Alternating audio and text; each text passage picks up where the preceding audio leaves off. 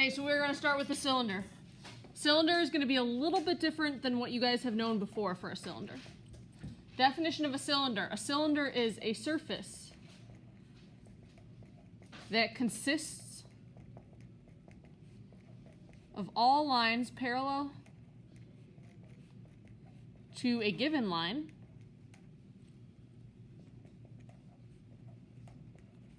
and pass through a given plane curve.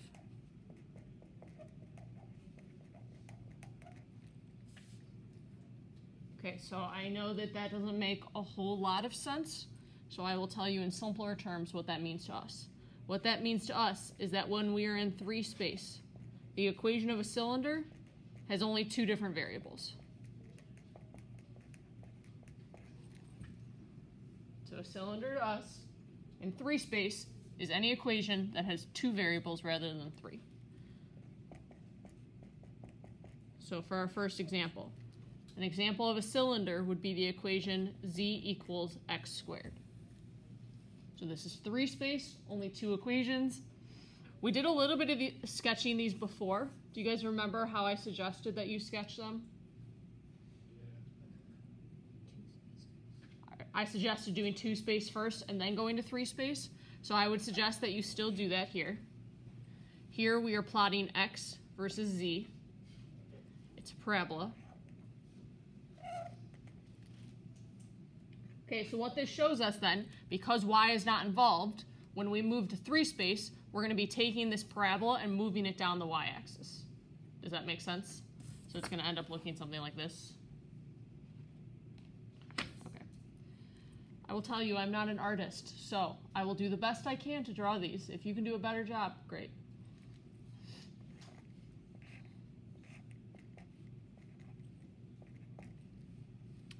Okay, I'm going to start by sketching this parabola where just y equals 0. So that's this one. And then this needs to continue along the y-axis.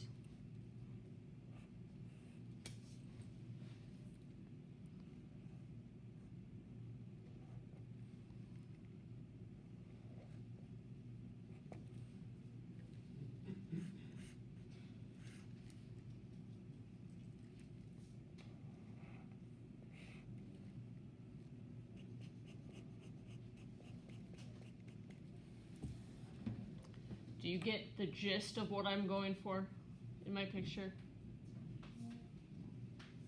Yes? I mean, I showed you in real life. So anyway, this is called a parabolic cylinder.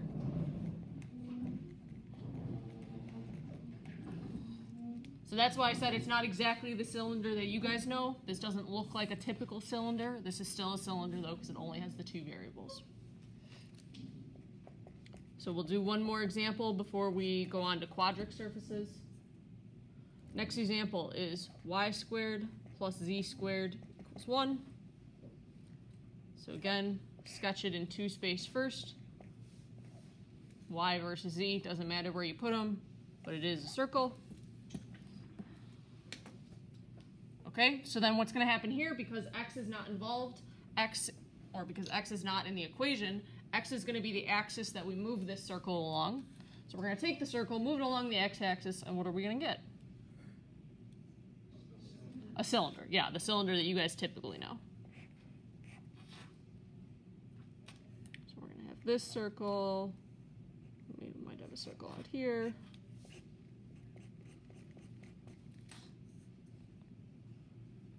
So that is our cylinder. So this should not be new, because we did this, I think, the very first day, or the second day. You ready to get into more interesting graphs? Great. Next thing we're going to talk about is quadric surfaces.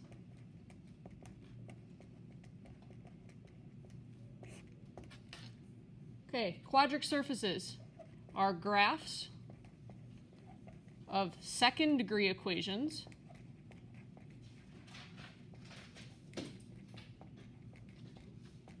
that have 3 variables. So this is the case where it's second degree, it's in 3 space, we have all 3 variables. So here is the most general equation. Ax squared. add by squared, add cz squared, add dxy, add eyz, add fxz, add gx, add hy, add iz, add j equals 0. That's the most general equation. Now, this is not helpful in any way, shape, or form. So don't worry about it. I'm not going to ask you to memorize this, and I'm not going to give you any equation that looks like that. We're going to look at, I think, 6 general shapes. Okay. This is where our drawing skills really need to be good. Okay, so first example, or example number 3, but it's our first quadric surface. It's going to be the surface z equals x squared plus y squared. Okay, so what I'm going to do with each of these equations is I'm going to show you different ways to analyze the equation so we know some things about the graph. I think that's a better idea than just memorizing everything. First thing I want you to notice here is that z is always going to be positive. X squared, y squared are positive, so z is always going to be 0 or bigger. So that's helpful to us. We know that our graph is only going to be the top. Now, what you've done in the past when you didn't know how to graph an equation is you just plugged in numbers, and then you plotted points. Now, you can see here, that's not going to be very helpful, because there's no way you're going to get the whole graph by plugging in enough points. So we will not be doing that. Instead, what we're going to be finding is we're going to be finding what are called traces. What a trace means is you pick values for one of the variables. So I'm going to start with z. If I choose z to be 0, that's going to give me 0 equals x squared plus y squared. What is that? Like if we were to graph this equation, what would it be? It's a point. Yeah, it's just the origin. So that gives us this point right here. Then it might be helpful to choose z to be 1. We get 1 equals x squared plus y squared. What is that? Circle. Okay, so then at z equals 1, you're going to draw a circle with a radius of 1. You could choose z to be 2 or 3, but z equals 4 might be a little bit better. So we get 4 equals x squared plus y squared. Again, a circle, this time of radius 2.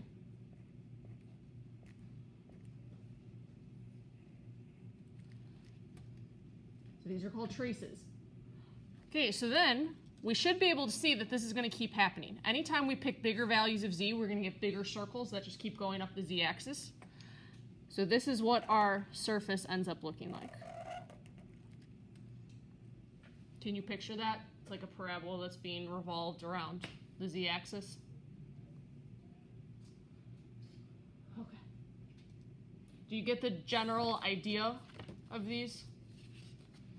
Okay, so here's what we're going to do then. I'm going to take you through all 6 shapes, and then we'll look at a few examples. Does that work? Okay. So like I said, there are 6 general shapes.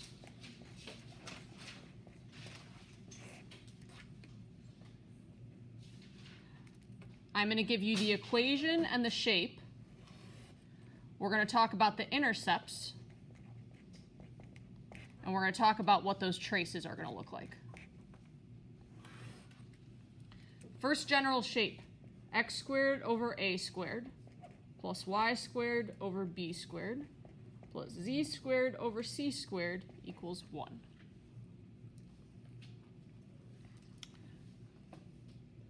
Okay, so it's a good general idea with any of these shapes that you find the intercepts.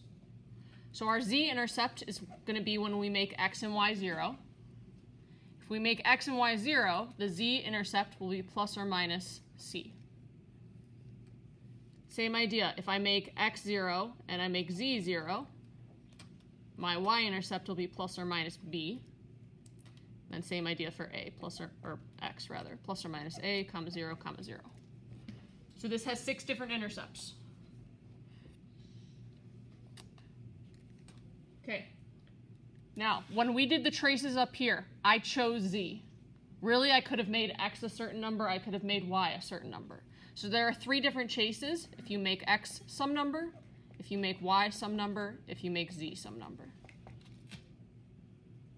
So if we make x some number, this is a positive number, we would probably move it over, and then you would have y squared over b squared plus z squared over c squared equal some number. What kind of shape would that be? An ellipse. Yeah, do you guys see that the same thing would happen with y and z? Okay, so all three of these traces are all going to be ellipses.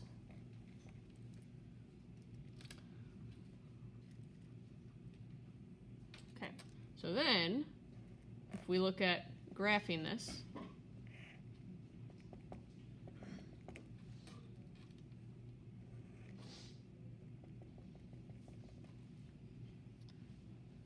okay, so if we graph our intercepts, we have that plus or minus a. So let's choose that to be somewhere. So maybe here is my a.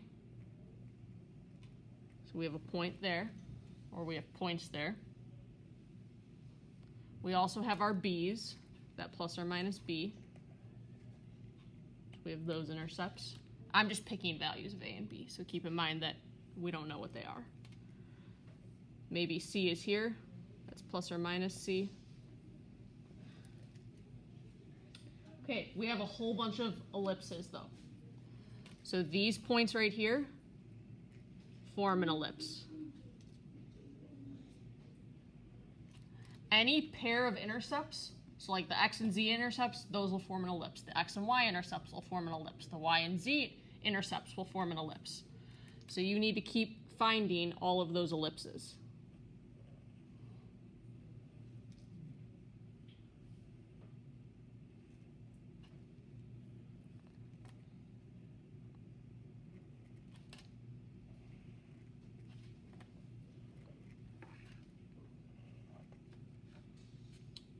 So this is what our figure ends up looking like once you connect all of the ellipses.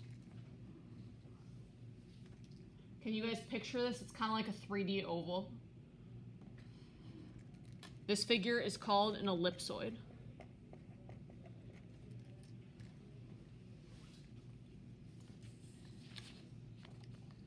Okay.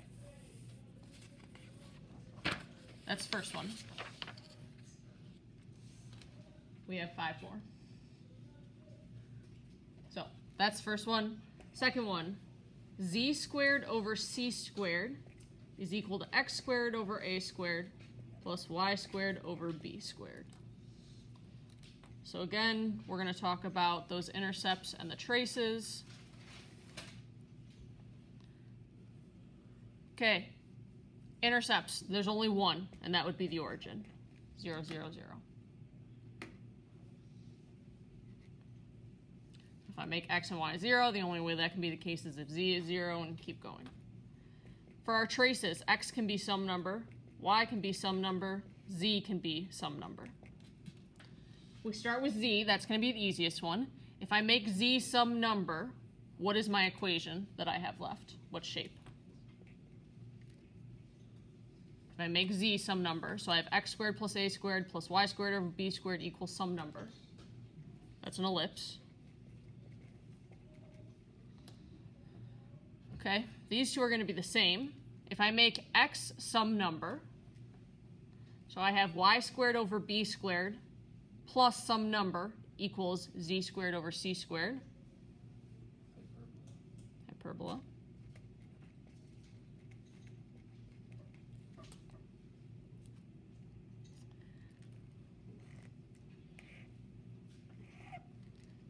Okay, here's what this one is going to look like.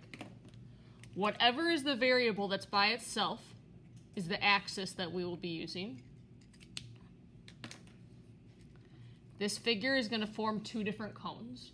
One cone that opens up, one cone that opens down. Something like that. And then like that.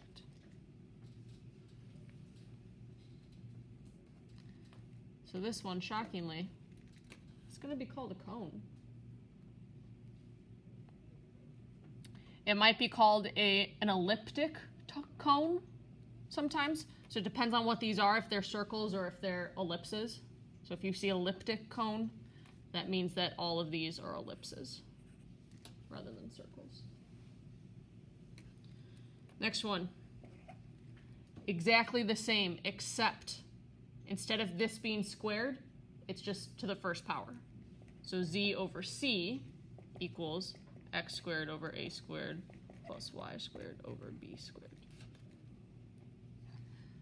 So same intercept, 0, 0, 0. Looking at the traces. If z is some number, we still have x squared over a squared plus y squared over b squared. So this will still be an ellipse. X and y being equal to some number, that changes. If I make x some number, I end up with a parabola. So those two both give us parabolas. So this is very similar to that example that we did, the example number 3. Example number 3, we did z equals x squared plus y squared. So it's going to give us a very similar shape. This, again, is the axis that we move along. So as we already saw, it looks something like this.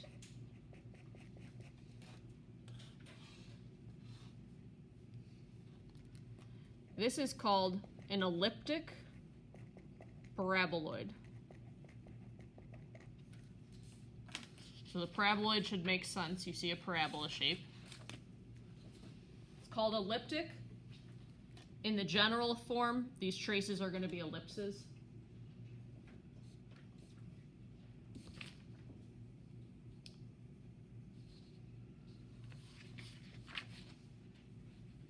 Okay. Halfway through the general shapes. Ready for the next ones? Great. Lucky for you on your homework, since it's on WebAssign, I can't actually ask you to sketch anything. So your homework is mostly going to be, this is the equation, pick the right shape. Your packet, I'm going to ask you to sketch them each, though. So you will have to sketch some of them. Here's your next one. We have x squared over a squared plus y squared over b squared minus z squared over c squared equals 1.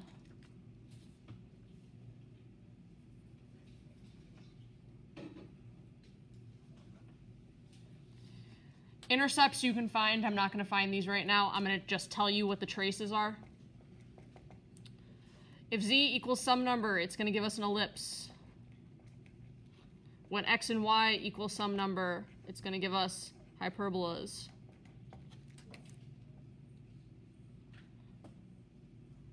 Okay, here's what this one is going to look like.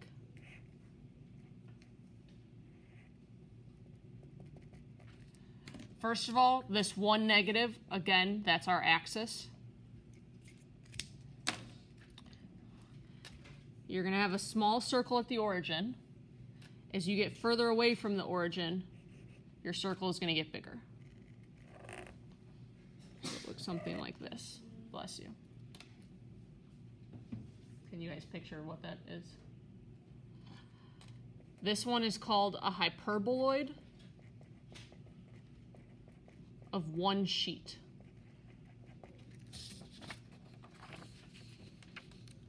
That one sheet is necessary because the next example we are going to do is a hyperboloid of two sheets. Here's how you remember the one sheet.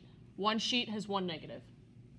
So when we get to two sheets, which we're going to do now, there's going to be two negatives. We have negative x squared over a squared minus y squared over b squared plus z squared over c squared equals 1. This is a hyperboloid of two sheets. It's two sheets because it has two negatives. The way to remember which one is the axis, it's always the one that's different. So the one that's different here is z. It's the only positive one. This will be our axis then. Traces are the same as a hyperboloid of one sheet. Intercepts you can find yourself.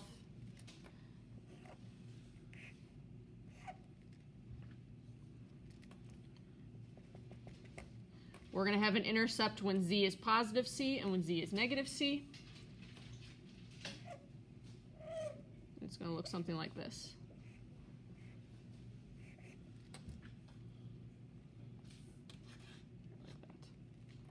So this is a hyperboloid of 2 sheets.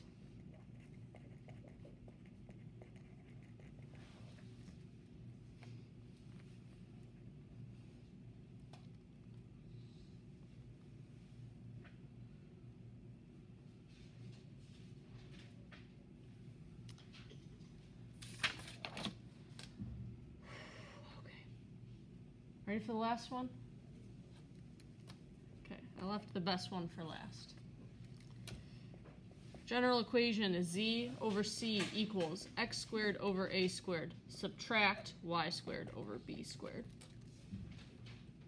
Intercepts you can find on your own. When x and y are some number, you should be able to see you're going to get a parabola.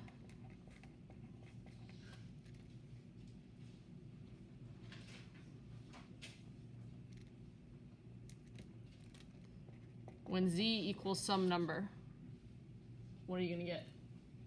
X squared over a squared minus y squared over b squared equals some number. What is that? Hyperbola.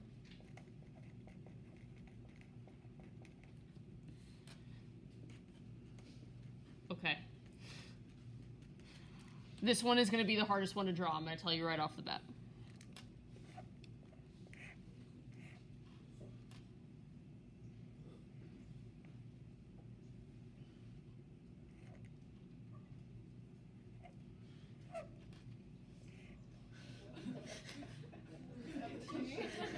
I'm not an artist, okay? Stop making fun of my drawing. It is not a tank top. Does it like extend down? It's a saddle. Like a horse saddle. Oh, I got it. Yeah. I'll show you out of the book since you guys don't like my drawing. I'm not even gonna put it in your notes. You're gonna put it in your notes? Okay, let me find a better drawing. It's on the test. That's not my best work. Okay? Not my best work. I just won't do it. Okay, here we go. I feel like mine is actually pretty good, okay?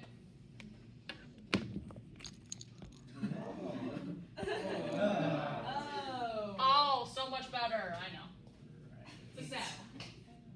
Okay, here's my expectation for you when you are drawing this. I expect you to write your intercepts, write the traces, and draw a general sketch, okay? I don't expect you to have necessarily the right intercepts or the right size, as long as you get across the point that you're drawing a saddle.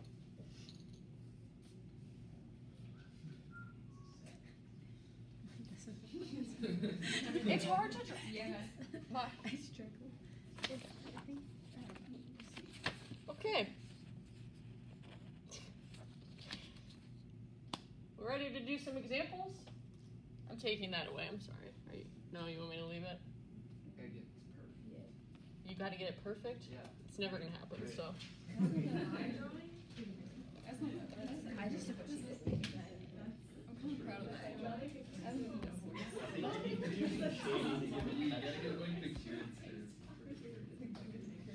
Okay. It does kind of look like a TikTok. So, similar to what we did in example 3 where we found, well, we didn't find the intercepts, but we found the traces. I'm going to take you through how I approach these problems.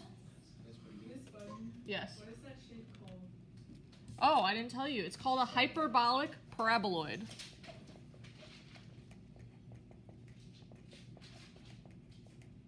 Isn't that a fun one? What's your favorite shape? That one? I like the The hyperboloid of one sheet? Okay. Okay. This is the most interesting. That's the one that you have fun. I like drawing. Yeah. Okay. So now we're going to talk about like practically how do you draw these? How are you going to approach each problem?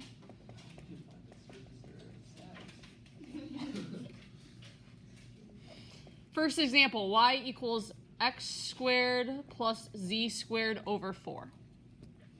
Okay, what you could do is you could just memorize all of those shapes and all of their equations. Personally, I think that's a waste of your time. So I wouldn't suggest you do that, but if you want to, go for it. This is the one that's different. That's going to tell you your axis. So our shape will be forming along the y-axis. First thing that you're going to find is any intercepts. In the case where we make x 0 and z 0, y has to be 0. In the case where we make x and y 0, z has to be 0, etc. So your only intercept is at the origin. Next thing that you're going to do is you're going to consider some of the traces. So y, I think, is the best one to start with. If we choose y equals 0, we get 0 equals x squared plus z squared over 4, which is just the origin.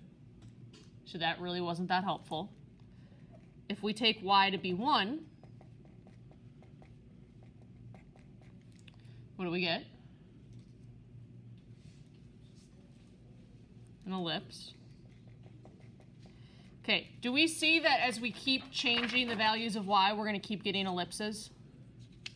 Okay, so that tells us as we go along the y-axis, we're going to get some ellipses. So let's start with that.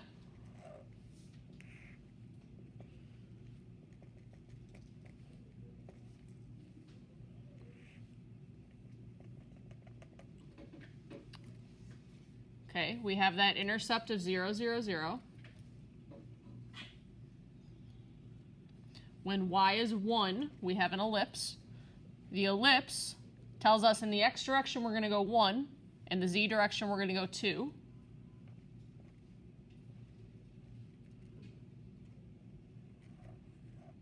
Something like that. When y is -1, it's the same thing, since you're squaring it. Those should be the same. Mine aren't, but yours should be. Let's now consider some x values. If we take x to be 0, we're going to end up with y squared equals z squared over 4. If we take the square root, we get plus or minus y equals plus or minus z over 2. What is that?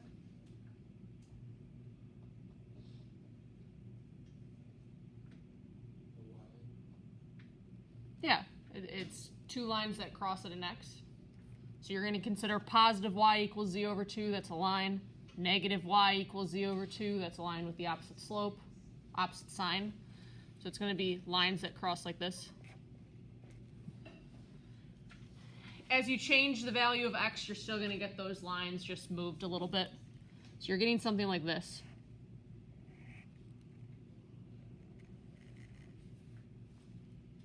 Sorry, I know it's not great, but hopefully you get the point.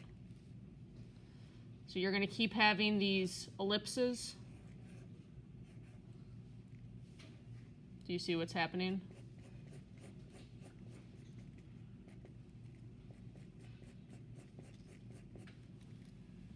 It's two cones that are opening up along the y-axis.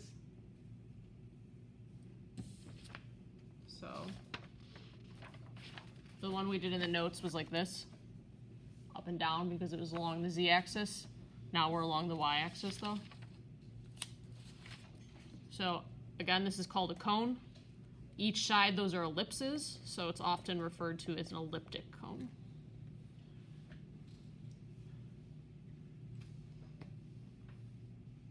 Okay, do you get the general idea of how to approach these? Yes? Okay, we have two other examples that I want us to do. You are also going to have to identify these quadric surfaces when they are not in the forms that I gave you. So for example, this next one, 4x squared, add 4y squared, add z squared, plus 8y minus 4z equals -4. So I did not give that to you in any form that you've seen. So what is your suggestion to get it in a form that's more useful to us? You're going to have to complete the square. Okay, so 4x squared, we're not going to have to do anything there. Do you guys remember with completing the square, you want a positive 1y squared? Okay, so for that y squared, I'm going to factor out a 4. I'm going to have to factor out a 4 from there. I'm going to leave myself space to complete the square.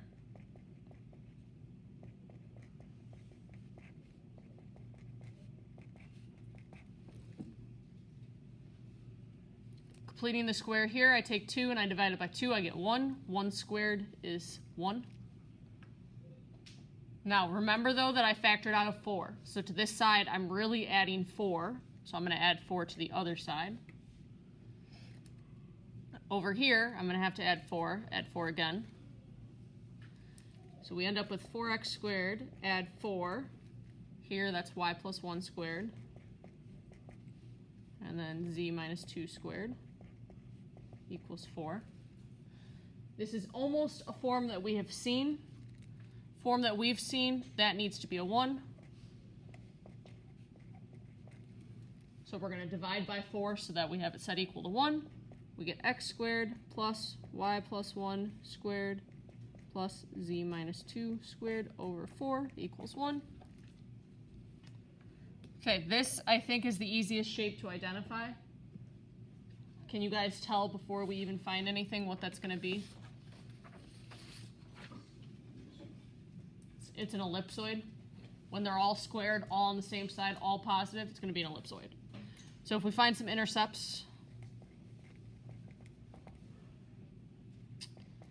if I make x and y 0, z has to be 2.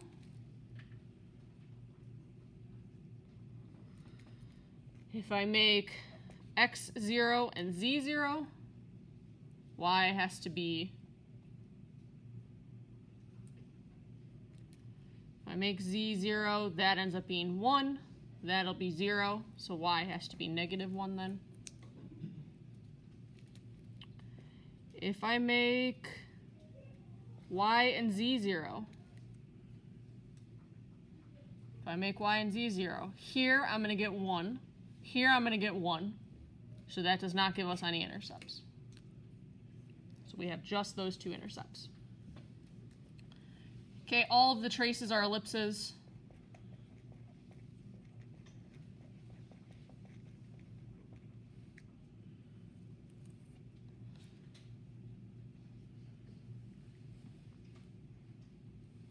Okay, the kind of vertex of the ellipse, or the center of the ellipse, is the point 0, negative 1.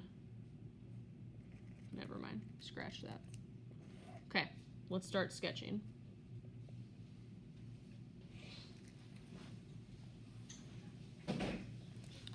That's 0, negative 1, 0. Negative 1 goes along the y-axis, so that's right there.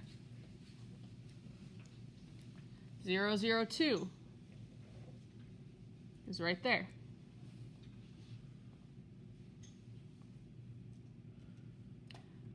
Okay. This point, 0, negative 1, 2, what I was trying to say about that is that's going to be the center of the ellipse. It's not actually part of it, but it's where the ellipse is centered.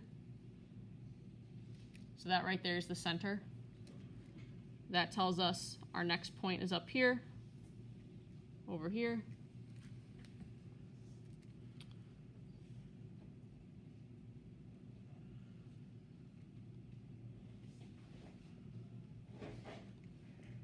So this is the gist of how our ellipse is going to look.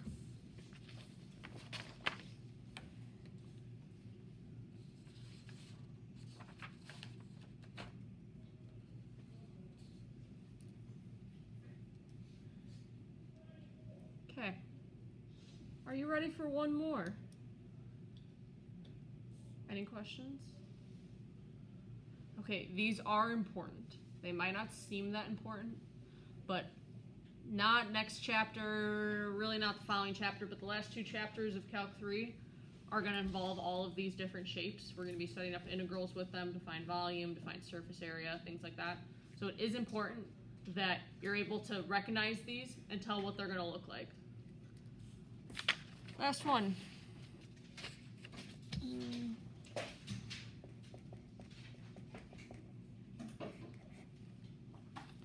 Z equals y squared over 4 minus x squared over 9.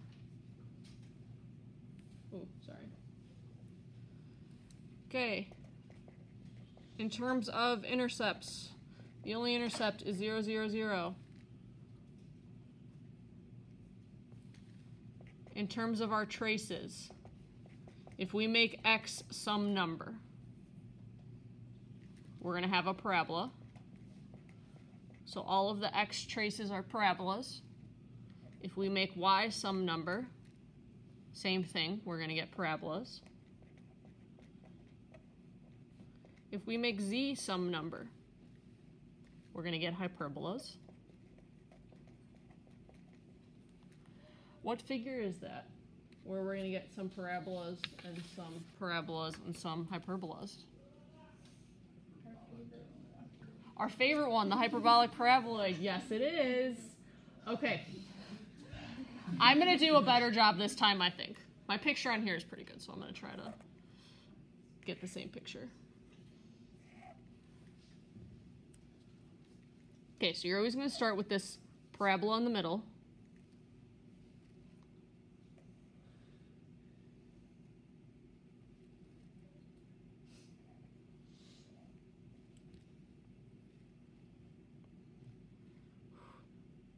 It's very stressful.